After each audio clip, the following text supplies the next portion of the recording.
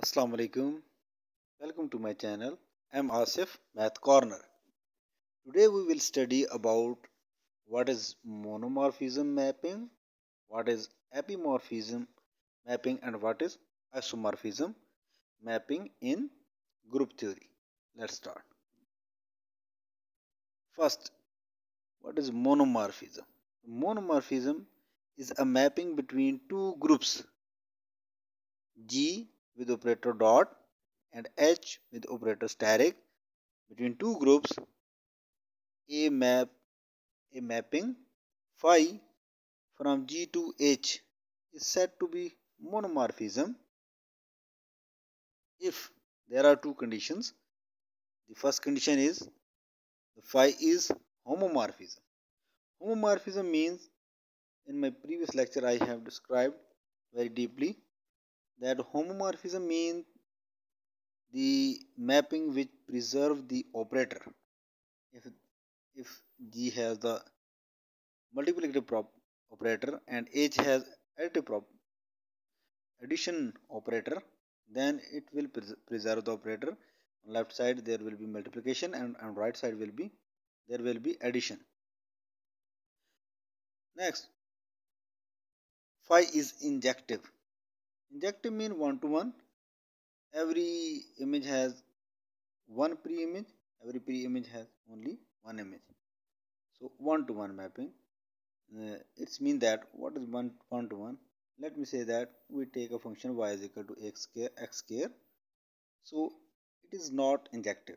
Why it is not injective? As we give the value to x minus 1, so minus 1 square it give us plus 1. Y is equal to plus 1, x is equal to minus 1, and when we give the value to x1, then 1 square is equal to 1. So in both cases y is 1 but x is minus 1 and plus 1. There are two values which we give as a domain to function and give us only one, that is plus 1. Minus 1 whole square is equal to plus 1. Plus 1 whole square is equal to plus 1.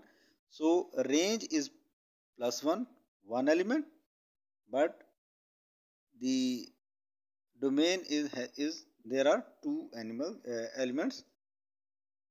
Inputs are 2 and output is 1. That means this function is like that, minus 1 and 1, and it map on single. So it's not one to one, it's on to. That's why one to one is y is equal to, for example, x. For every value of x there will be one value of y. When we give x to 1, then y is equal to 1, or maybe 2x. So 2x means y value 2. So when we give the value x 2, so 2 2s are 4. So these functions are injective. I hope you understood. So what is epimorphism? Epimorphism is a mapping between two groups, a G with operator dot, H with operator steric is a mapping. Phi from G to H is said to be epimorphism. Just remember the names by their conditions. Monomorphism has two conditions. The phi is homomorphism and injective, and epimorphism has two conditions. First is same, homomorphism, preserve the operator, and second is surjective. As I given the example of surjective, that y is equal to x square. So we give two inputs, it give us one output.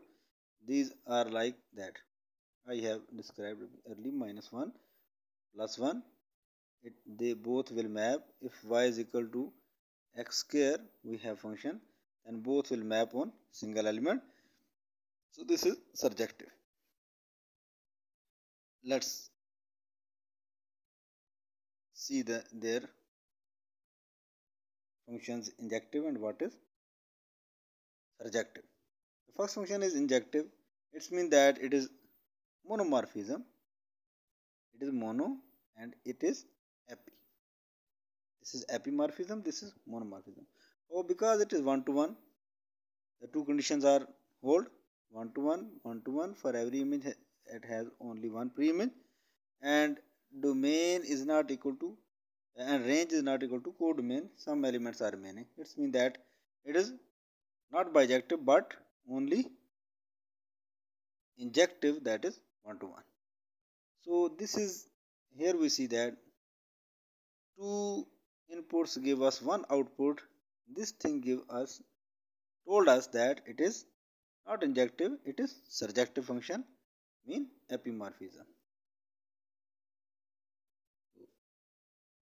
Let's see next, very important in group theory, isomorphism. Isomorphism is mapping between two groups, G with operator dot and H with operator steric. These are two groups. A mapping phi is defined from G to H is said to be isomorphism. It has three conditions. One is same like epi and monomorphism. The phi is homomorphism. Homomorphism means it will preserve the operator. So second condition is injective. It should be 1 to 1. And third is surjective. It also use the complete domain, codomain in range. So when any function is injective, both injective and surjective, that has also named that bijective. So if we want to take only two conditions, then it's also okay. That isomorphism is a mapping if phi is homomorphism and phi is bijective. So the isomorphism between two groups is denoted by this image equivalent or isomorphic. It is called isomorphic. So isomorphism between G and H is denoted by G is isomorphic to H. G is isomorphic to H. So let's have an example related to isomorphism. We have an example that we have integers, positive integers, a mapping between positive integers and positive even integers. Positive integers and positive even numbers.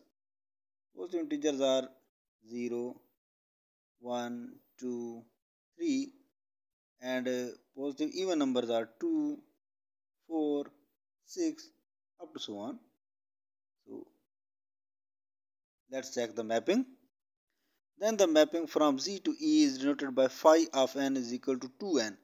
When we put 1, it is this type of function, y is equal to 2x. When we give the value 1, x, it gives us 2. When we give the value to x 2, it gives us 4. So this is 2n means that 2, 4, 6, 8, up to so on. Let we have two numbers n1 and n2. Those belong to z integers, positive integers. They may be 1, 2, 3, 4, up to so on. So phi of n1 plus n2 will be equal to, as we define here, that phi of n is equal to 2n. So n will be there by n plus 1 and n1 plus n2 will be there, but here 2 should also be here. So 2 into n1 plus n2 is equal to, when we multiply 2 inside the brackets, 2n1 plus 2n2. So 2n means phi of n. So 2n1 means phi of n1, and 2n2 here, that if phi of n is equal to 2n, it means that if 2n2 is equal to phi of n2. So here it preserves the order as well, order of operator. So it is homomorphism. Now prove that phi is injective and surjective, because we have read three conditions. for isomorphism that it should be homomorphism, it should be injective, and it also should be surjective. So homomorphism we have proved. Now we are going to prove that it is injective. Injective means one to one. Injective means phi of 1 should be equal to phi of n2. Phi of n1 means, as we define the function phi n is equal to 2n. So phi of n1 means 2n1 and phi of n2 means 2n2. Here this 2 will come here by changing its sign. So 2n1 minus 2n2 is equal to 0. Here we see that it is the product of 2 into n1 minus n2. So we know that 2 cannot be equal to 0. 2 cannot be equal to 0. It means that n1 minus n2 will be equal to 0. So minus n1 will, when we take on the right side of equal sign, then it become positive. So n1 is equal to n2. This thing told us that every single element will map with the single element of Z will map on with the single element of even numbers, positive even numbers. So it is proved that phi is injective.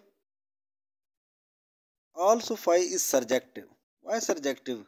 Because we have taken an infinity set that Z is equal to 0, 1, 2 up to so on, and E is 2, 4, 6 up to so on. So 0 map with 2, for example. Here we see that 1 map with 2, 2 map with 4, 4 map with 3 map with 6, 4 map with 8. So every element map with every element of E. That's why it is also surjective. No element will remain. So there exists pre-image of n belong to Z such that phi of n is equal to 2n. Hence, phi is isomorphism because three conditions hold: homomorphism hold, injective hold, surjective hold. That's if three condition hold, that this mapping is called isomorphism. Let's see an image what type of its mapping is. A very beautiful image to understand the isomorphism, the isomorphic mapping. Isomorphism. This is a small box and this is a big box. We can see very easily that the mapping is one to one. Every edge of capital box map with small edge of small box one to one, and you can see easily it is one to one, and they are remain box after mapping. So it is homomorphism, and there is no single edge remains after mapping. Everything is used, small box and the capital box. Every edge is used, every side is used in mapping. That's why it is also called surjective. I hope you understood. If you like my lectures, please share my videos. Thank you so much.